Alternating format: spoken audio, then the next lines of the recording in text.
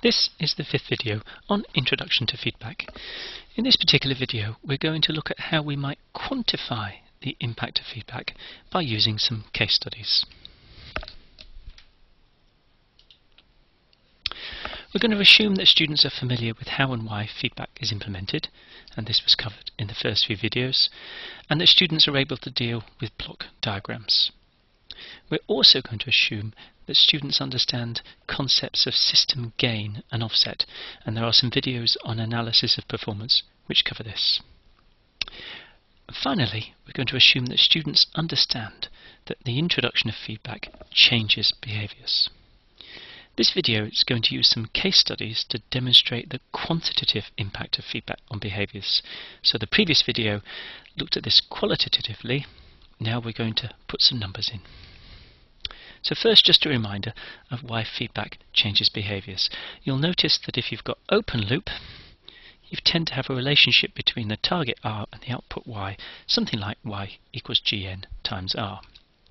When you close the loop, the relationship becomes something like Gm over 1 plus Gm. So clearly very different from the open loop transfer function G, and dependent on M.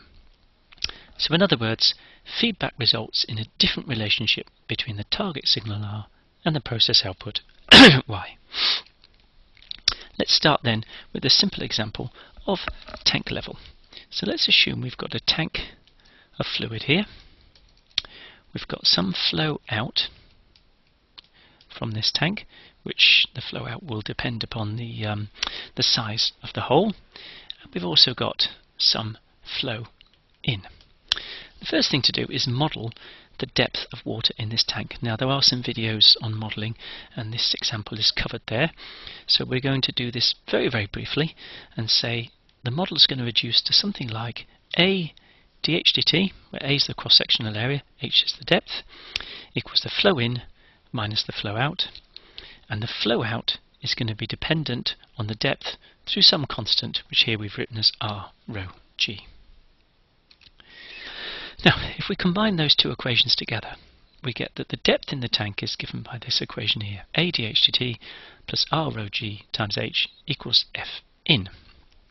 Now what we're going to do is we're going to assume we've got some simplified numbers, A equals 50 and R rho G equals 1. So if I substitute those into the model, take Laplace transforms, I end up with this model here. The depth, H of S, equals a transfer function 0.2 over S plus 0.2 times f of s, where f of s is the Laplace transform of the input flow. Now we're going to complicate this by adding some feedback. So we're going to assume that the input flow f in is some constant times the error between the target R and the depth h. Now this is called a proportional feedback law, because the flow is proportional to the error in the depth between the target and the actual depth. And what we're going to do is analyse the impact of this feedback. Now in terms of our block diagrams, this is the same as saying M of S equals capital K. So here's some analysis summarised in the table. Here's what you get for open loop on the left, Gn equals 0.2 over S plus 0.2, and hopefully by inspection you can see this has a time constant of 50, that's the inverse of 0.02, and a steady state gain of 1. Though of course in practice that would be uncertain because of uncertainty in the parameters. When we close the loop, we get this, Gm over 1 plus Gm, and we're going to put values of k, such as k equals 1 or k equals 2. So when I put that into the expression, what do you notice? You notice that the time constant is going to become, I'll write it here, t equals 1 over 0.02 into 1 plus k. And therefore you'll see with k equals 1 the time constant is 25, with k equals 2 the time constant is 17. What about the steady state gain? Well, to get the steady state gain I can essentially cross that s, set it to 0, and you see you get 0.02k over 0.02k plus 0.02.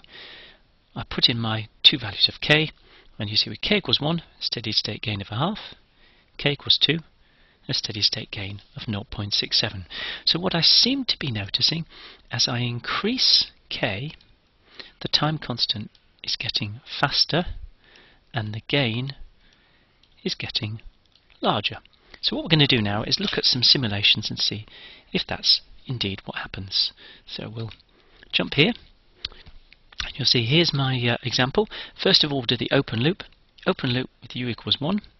We'll run the simulation, so you can see the tank is filling up because we've set u equal to 1. And you'll see the figure moving as the tank fills up. However, two observations. The target depth here was actually 1.2, and you'll notice the open loop hasn't got to the target depth because we've arbitrarily set u equals 1, and the gain's never known exactly. The next thing is the time constant. You can see it's taken about 200 seconds to settle, and that's in accord with the expected time constant of about 50. Alright, let's add some feedback. So we'll put closed loop, we've got a proportional gain of 1, and now let's run this and see what happens. So you'll see the tank's filling up as expected, but if you look at the depth in the tank, you'll notice it settles at 0.6, whereas the target is 1.2. And so if I put the error in here, you'll see that this error is in fact 50%, which is what we had in our table. So with this k equals 1, I get an offset of 50%. However, if I look at the time constant, how fast has this system settled, you'll notice it's settled much faster than the open loop. So there's been a speed up, and that again is what we saw in our table. Now let's make k equal 2 and see what happens with a proportional gain of 2. Now you'll see it's getting slightly deeper than before, so the offset is reducing. It's now settling at 0.8, so the offset, if I draw it down here, is now down to 33%. Okay, a smaller offset because of it increased the proportional gain, and again you'll see the time constant is even faster. If you look, this system's pretty much settled by about 80 seconds, so the time constant's down to around 20, which again is what we saw in the table. Now, we didn't do it in the table, but just for completeness, let's take the proportional gain a bit higher. We'll take it up to 4 and see what happens now. And you'll see it's responding much faster, and the offset is smaller again. Okay, so what do we notice? As we increase the gain, the system responds faster and the offset gets smaller. So there's our summary. Changing the feedback gain changes both the time constant and the steady state gain. It did also affect the magnitude of the input, but that's not something we're focusing on in this video. But with purely proportional gain, the closed loop does not deliver the system to the specified target level. There was always an offset. However, the offset was reducing as the gain k increased. Let's look at a different example then, modelling house temperature. Again, these equations are covered in the videos on modelling, so we're given them here very briefly. We're going to use an offset variable for T, so T is defined as the difference between the internal temperature and some external temperature. The rate of change of temperature depends on heat supplied, W in, minus heat lost, W out, and the heat loss depends on the difference between internal and external temperature. If we put those all together, we end up with an equation a bit like this. Now, if I turn that into transfer functions, here's what I get. The temperature, T of S, is 1 over Cs plus K times W in. What I'm going to do next is add my feedback. So I'm going to assume that W in is some constant times the difference between the desired temperature and the actual temperature, Td minus T. So there's my proportional feedback law. If I put those two boxes together, so the system model and the feedback law, and calculate the closed loop transfer function using gm over 1 plus gm, this is what I get. The relationship between the temperature T of S and the desired temperature Td is K, capital K, over Cs plus little k plus big K. And I'm going to give you some particular numbers. We're going to use C here is 400,000, K equals 1,000, and investigate what happens to these behaviours for different values of capital K, my proportional feedback. So here's the table. You can see if I'm in open loop, the time constant is 4,000, steady state gain is 1. If I close the loop and use capital K is 1,000, the time constant is faster. It's now 2,000. If I use K equals 2,000, the time constant is faster again. It's now 1,300. Similarly, if I look at the closed loop steady state gains, it's 0.5 with K equals 1,000 and 0.67 with K equals 2,000.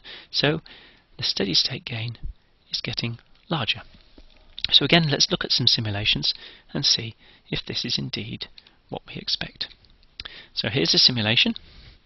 What I've got is I've got a proportional gain of 1,000, desired temperature of 20, so we'll run the simulation and see what happens. Now you'll notice the desired temperature is 20, but what temperature have I settled at? I've settled at 15, where the desired temperature is 20. Now for this particular case, we've got an external temperature of 10, so this is actually an offset of 50%, because 15 is halfway between 10 and 20. So with proportional gain of 1,000, I've settled in about 2 hours, and I've got a 50% offset. What happens then if I change the proportional gain and make it 2,000? Let's run again. And you'll see the temperature has become hotter. We've got a bit closer to the desired target. We're now up to 16 2/3 or something of that long level. And also, we've settled a bit faster. You'll see the settling time now is between 1 and 2 hours. So it's faster than before. So there we go. The simulations have demonstrated what we've seen in this table. A third example. What about cruise control? So the speed of a car can be represented pretty well by a model like this. M dv dt plus bv equals f. So if we put in some numbers, here a mass of 800 and a damping of 200, we can get a transfer function relationship between the force applied and the velocity of the car. 1 over 800s plus 200 times f. Now, if we assume that the maximum available force is going to be 4,800 newtons, and therefore I'm normalizing this model so that the effective U goes between 0 and 1. So while F could go up to 4,800, you'll see I've introduced this variable U, which goes between 0 and 1 to make life a bit easier. Then the new transfer function I've got between the speed V and the input U, so if I write that here, I've got V equals GU, then you'll notice the transfer function reduces to this simplified form, 24 over 4s plus 1. Now, let's assume that the desired speed is 20 meters per second, not particularly fast, but fast enough. And we're going to analyze the impact of a proportional control law. So a proportional control law says U equals K times R minus V being the error in speed. And we've assumed that the compensator M of S is a constant K. The closed loop transfer function, Gm over 1 plus Gm, is therefore going to be this, 24K over 4s plus 1 plus 24K. And what I want to do is investigate what happens as I change the value of K. So here's some examples. If I put K equals 1, I get 24 over 4s plus 25. So you can see the gain is 24 over 25, and the time constant is 4 over 25. If I put K equals 2, I get 48 over 4s plus 49, so the gain is 48 over 49, and the time constant is 4 over 49. So again, you notice that as we increase K, the time constant gets smaller, i.e. the system gets faster, and the steady state gain gets bigger, gets closer to 1. And here's the responses to show it. So you'll see we've got small k, goes with the blue, and we've got large K, goes with the red. So as we increase K, you'll see that the system gets faster, and you'll see that from the plots, it responds and settles faster, and also the offset gets smaller. So the target was 20, which is here, and you'll see we get closer to the target as we increase the proportional gain. So the observations. Introducing proportional feedback changes the behaviour of a process, and we've noticed that the time constant and the gain changes as we change the proportional feedback. We've tended to notice that for all our examples, the speed of response gets faster as the compensator gain increases. The steady state gain increases as the compensator gain increases. However, and this is critical, there was always a steady state offset. So in conclusion, the behaviour of a process is dependent on the feedback rule applied. We change the feedback, we get different behaviour. And we've got some insight from this video into the impact of choosing different proportional gains. So conclusions. Proportional feedback changes behaviour. We've got some simple insights into the impact of different proportional gains, but we should note this video has only looked at simple first order models, and those insights may change for higher order models. The impact can be quantified, so we've used tables and we've used simulations to show that we can see exactly what the impact is. What's the new time constant? What's the new steady state gain? And that means that we've now got some insight into how we might select an appropriate proportional to get the time constant or steady state gain that we need. Finally, a big warning, there was always an offset, which clearly is not desirable, and that's something to be covered later. The next video is going to give more precise quantification of the impact of proportional design so that we can do design a little bit more systematically.